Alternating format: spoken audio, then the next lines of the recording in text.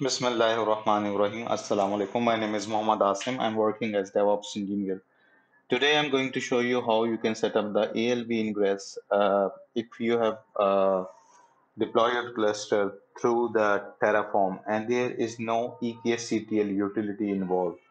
And also I'm going to show you the tips and tricks with regard to the deployment of Kubernetes if you deploy it through the Terraform. So simply navigate to my public repository, which I have where I've put the code for you guys, so you can download the code. So I'm gonna show you every tips and tricks with regard to the deployment. Okay, so this is my public repository, and the code is available for you guys. So simply navigate to this URL. You can copy paste it, or simply the easiest way I'm going to show you that simply download the relevant zip folder in your desktop. And also the thing I need to tell you with regard to this particular deployment, uh, do not use the Windows environment because this uh, module includes the um, Terraform local exec provisioners. So and there is a requirement that the environment must be Linux-based environment. So what I'm gonna do that I will be using the Linux-based environment. This is the VM workstation 15 point something. So either you use the VirtualBox or VMware. So if you have VirtualBox already installed in your desktop, so do not install the VMware because there is going to be a conflict with as for with regard to the network is concerned. So I highly recommend either go for the VMware or uh, VirtualBox. But I personally like VMware. It is more stable and it gives you a lot more graphics than the VirtualBox. So I'm gonna simply power off this machine, and what I'm gonna show you the tip and the trick with regard that I need a Linux-based environment from my Ubuntu. So I'm going to mount this folder inside my machine. So simply, if I go and navigate to setting, click on setting, go to the options tab, navigate to the options tab. So there is a shared folder. So what I've done, I've already edited, but I'm going to show you how exactly you can do that. So uh, add, press the add button, press the next button, and browse it, and simply navigate to the desktop. This is our directory which we want to be mounted inside our virtual machine. So I'm going to click OK, then next finish. So I'm going to start the machine and I'm going to,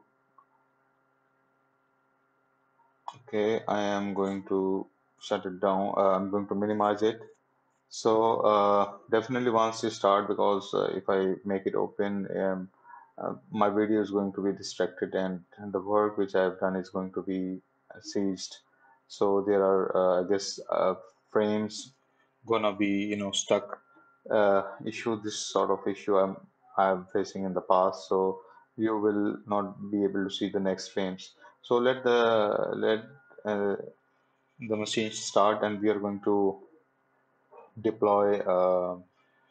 Deploy this module inside our Ubuntu machine. And what I'm gonna do is to simply take the shell inside our Ubuntu machine. Let me refresh.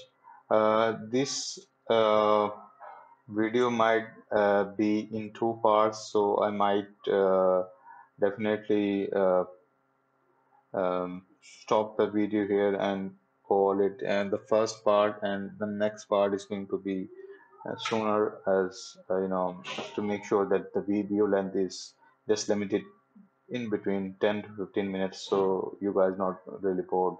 So let's see whether I'm able to access my machine. So let me show you that. uh, Let me minimize the video and refresh it. So hopefully,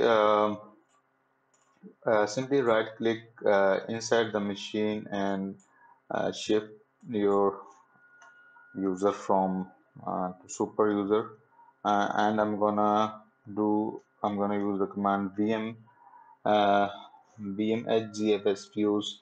So from the host machine, the folder we have shared is going to mount it on our home awesome desktop mount. So you see guys, this mount is completed. Let me first cd into desktop, and let me access the mount folder. This is the mount folder which I'm going to list, and you see I'm able to list the directory inside my folder.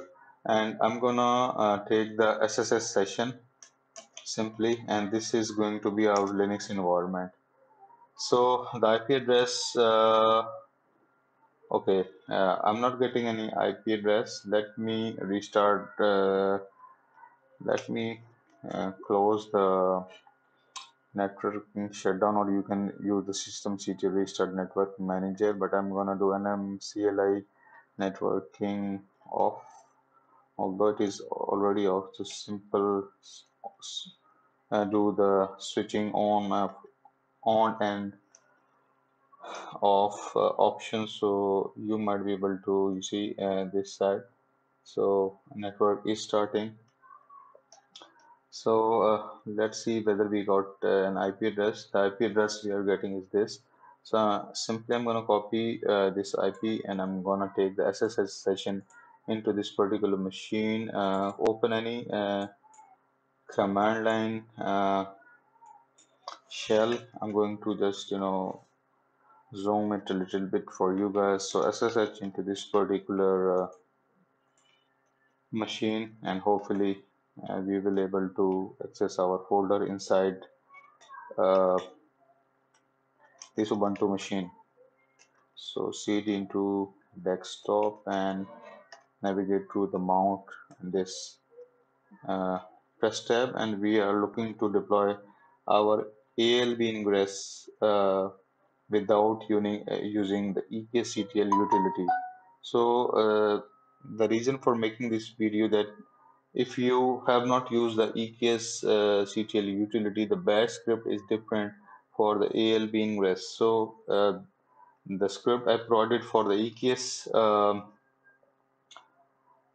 for if it is deployed for the if it is deployed with EKSCTL utility is going to be different and then this one. So I'm going to navigate into VPC.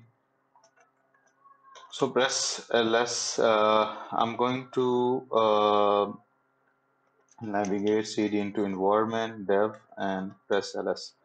So I'm going to remove the previous Terraform state files because we are deploying from the scratch, and let me do ls. So there are main three files, main.tf, output, and version.tf. Um, let this guy keep here, it is the IAM policy, and this is going to be ELB ingress. So I'm going to stop this video. I'm going to call this part one of the complete Terraform deployment of Elastic Kubernetes Service with ELB Ingress. So my next video will be sooner.